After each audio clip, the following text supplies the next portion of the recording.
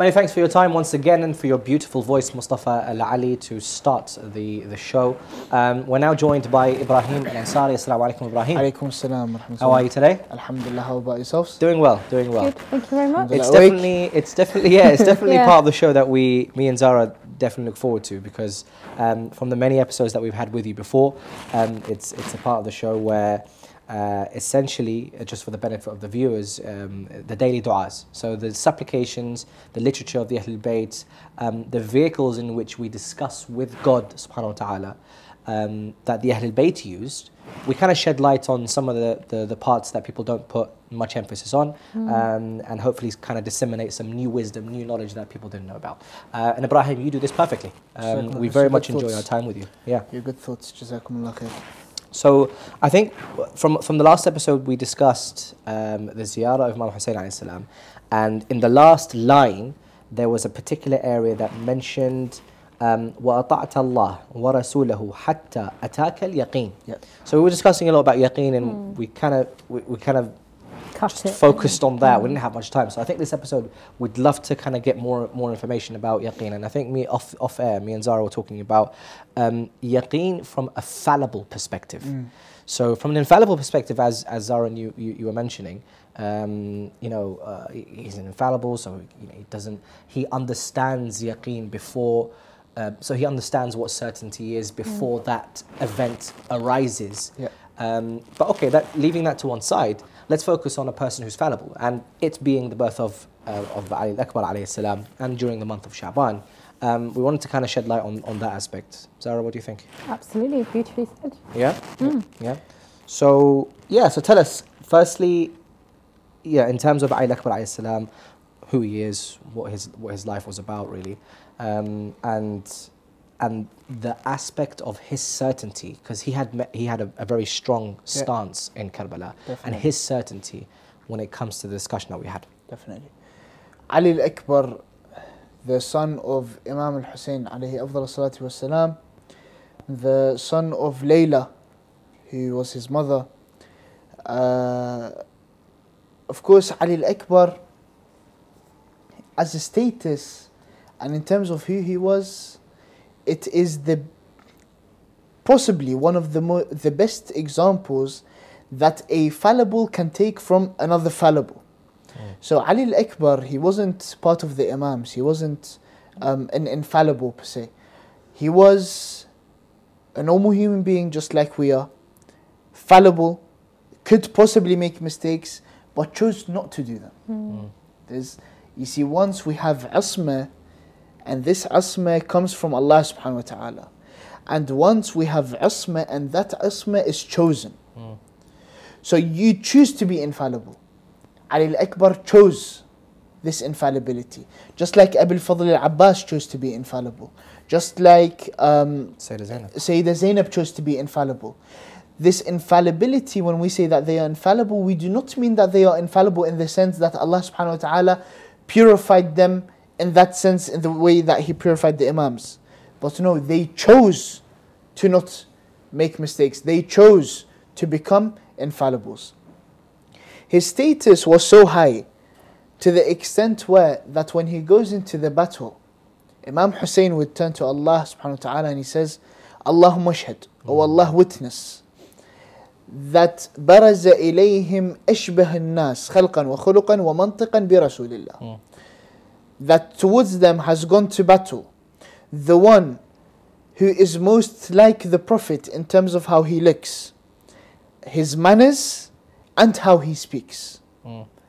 Now realize that Imam al-Hussein is saying that he is the one that is the one who's most like the Prophet. He didn't say that he is the one, as in Imam Hussein didn't say that about himself.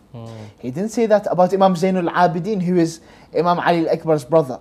Of course, narrations differ. Some say that Imam Zainul Abidin was older, some say that Ali Akbar was older.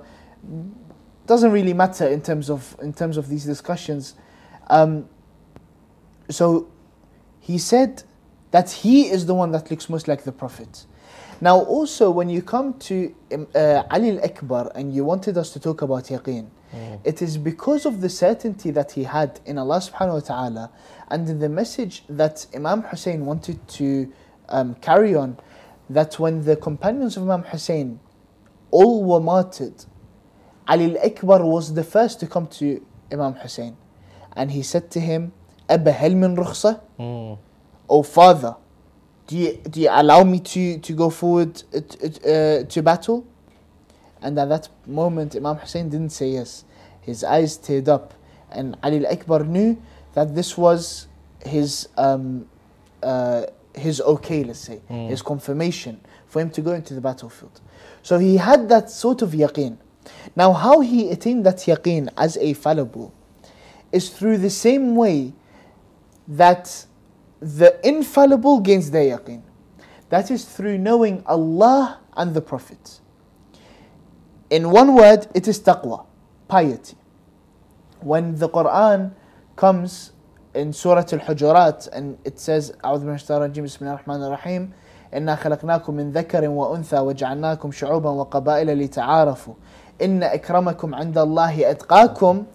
The one who is closest, the one with the greatest status towards Allah subhanahu wa ta'ala is the one who has most piety.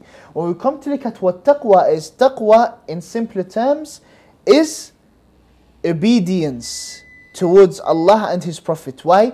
Because taqwa in essence is God consciousness. Yeah. If you are God conscious, it means you obey Allah subhanahu wa ta'ala. If you want to obey Allah subhanahu wa ta'ala, you have to obey His Prophet because He ordered to do so.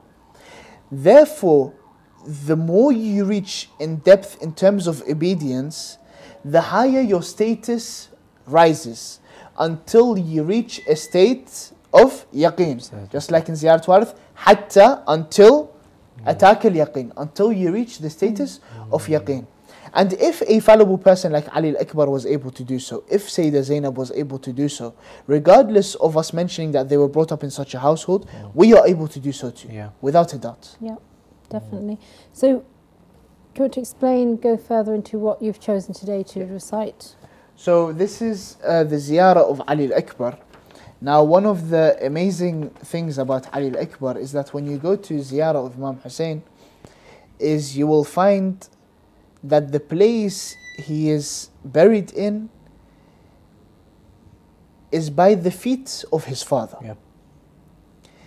Now, the thing is, by the feet of his father, that specific area is in fact the exact area which lies exactly under the dome of Abu Abdullah Hussein.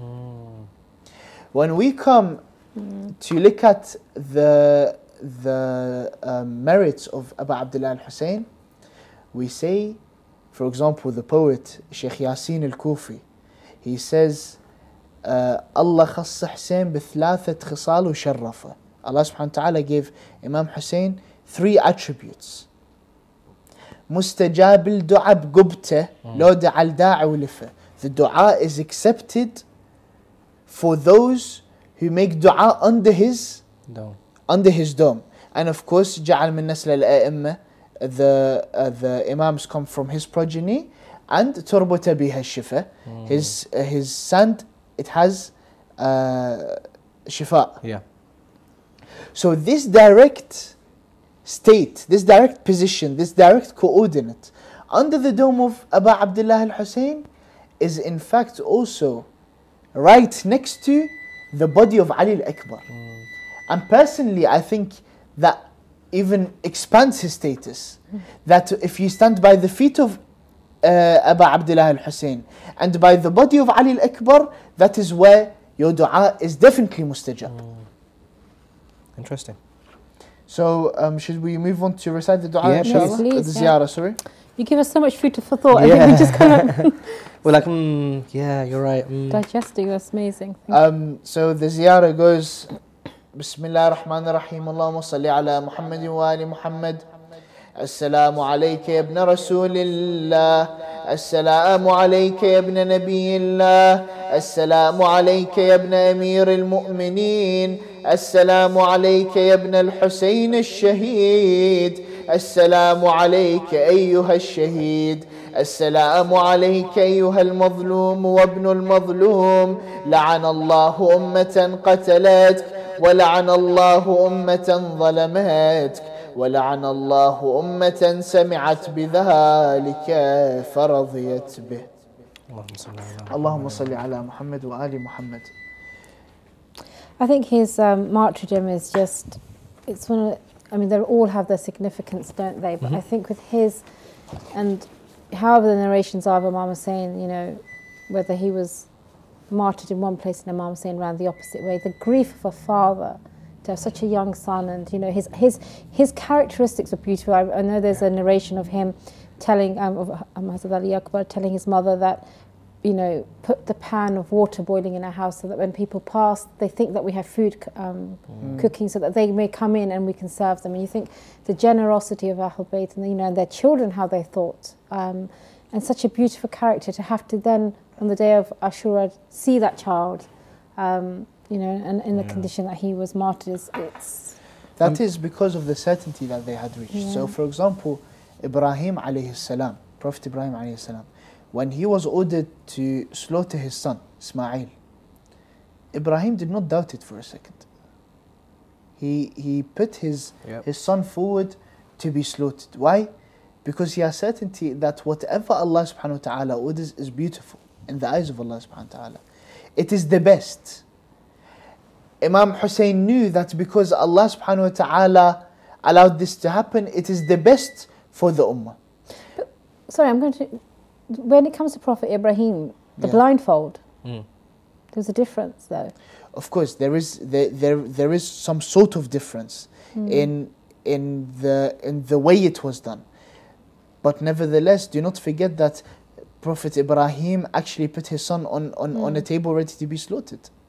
Prophet Ibrahim, regardless of how he was ready to do it, he didn't turn around to Allah subhanahu wa ta'ala and say, what are you doing? No, but am I really going to put my son through this? Am I going to... And him having difficulty for him to get the son to begin with. My point is that Ahlul Bayt never did that. You know, they... No, of course. The yaqeen of Ahlul Bayt, the status that they had reached, of course, many people would actually try to disagree with us. However, without a doubt, the yaqeen of them was higher. And the proof is in the Quran. The Quran says, when it comes to the story of Ibrahim, just like we just mentioned, he says, show me how you how you create life and how you take it away. And then he says to him, so Allah subhanahu wa ta'ala replies to Ibrahim, why did you not believe? He said, I have believed, but it is only so that I can reach more certainty. Okay, that's interesting. Whereas Imam Ali, like we mentioned before, says, if the veil is taken away from me, I will not increase. Well, as a final thought, because our time is really coming to a close, in terms of this specific ziyarah, and I think I want to talk about this more in the next couple of episodes. This specific ziyarah, is this recited in the shrine, or is this recited on a particular day? How does it work with the ziyarah? The ziyarah of Ali Akbar, it can be recited at any time, at any point. Usually, people do not perform ziyarah for Ali Akbar unless they perform ziyarah for his father first. So when you perform ziyarah for Abu Abdullah al-Hussein, it is good to then carry on to perform the ziyarah of Ali Akbar, and then to follow it by the ziyarah of the ashab, the companions, who are all buried in the same shrine. So usually, a lot of people actually stop after they finish the ziyarah of Imam Hussein, stop, and some of them even enter, even when they're in Karbala, they enter the shrine. But we must not forget that when we entering the shrine, there's also another individual who an infallible has made a ziyarah for, who has made a specific salutations towards. And we realize, again, the status of Ali Akbar is that none of the sons of Imam Hussein were granted a specific ziyarah. Except for Ali Akbar. None of the sons of Imam Hussein were granted a grave by themselves. Except for Ali Akbar. Not to include Tifl al-Radi', of course, who was buried on the chest of his father. But only Ali Akbar was granted this. And likewise with the companions, it was only Habib ibn Mudahir that was granted a separate grave and a separate ziyarah than the other companions. Brilliant. I think on that note, anything else to add? No. Well, it brings us to a close Jazakumullah khair. for this particular episode. Once again, many thanks for your time. Thank you very much. Ibraheem, really, really appreciate that. Definitely. And I think in the next episode, yes, I definitely want to, because the reason why I'm asking is because I know that there's a ziyarah, for example, for Imam Hussein on the day of Arafah. There's a ziyarah for Imam Hussein on the day of Ashura. There's a ziyarah for Imam Hussein on, for example, Eid. So do they differ in words? Do they differ in context? I'd love to kind of speak more about that in the next episode. Or not. Definitely. Yeah. But I'm going for a tea break, and afterwards, I hope you are too. I will be speaking to Brother Bilal on the specialist, so do join us. And we wish you a pleasant day. Thank you very much. Likewise to yourselves. Don't go away.